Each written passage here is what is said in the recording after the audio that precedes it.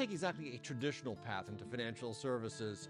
I was actually freshly graduated from film school, had my master's in filmmaking, and was trying to make it in the independent film world, and that was proving very challenging. So I got a job on Wall Street writing training materials. I also have a degree in English, and they needed somebody who could write. I could. And I fell in love with the business. Never thought I'd end up in financial services, but delighted to be here. I think my creative background allows me to sort of, first of all, think maybe a little bit differently about problems, but I also think that if you're going to resonate with clients, if you're going to actually help people, sometimes bringing a fresh approach, telling a story in a new way, I think that can make a real difference in their receptivity, helping them stay invested, helping them understand why this might be the right approach to go. These all are things that I think make a real difference when you bring creativity to bear on professional challenges. I think the biggest differentiator that Symmetry has is that we are consultative. We really want to meet the client, the financial advisor, where he or she is. So often firms take the sort of approach of Henry Ford had, that you can have any color you want as long as it's black. And I think that's not very helpful. Because we take a consultative approach, we understand what the financial advisor is trying to do. With our 30 years of experience, the fact that we work with thousands of advisors and have helped so many advisors over the years grow and deliver a better client experience, that allows us to see what's the advisor trying to do and how can we best help them do that.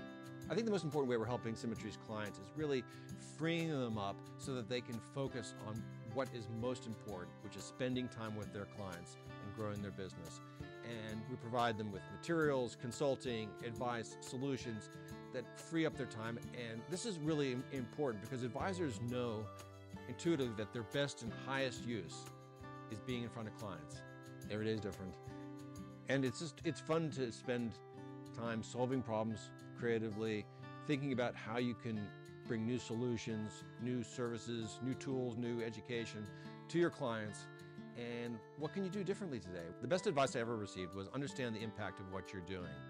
It's very easy to get, especially when you're doing things like marketing, oh my gosh, look at this great brochure we did, looks so wonderful, great design, etc.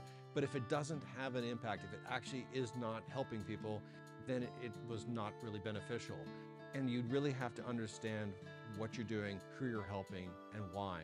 And if you can't measure it, if you can't track it, you should really think about, should you be even doing it? The biggest lesson I've learned professionally is never forget who your client is. Have deep client empathy.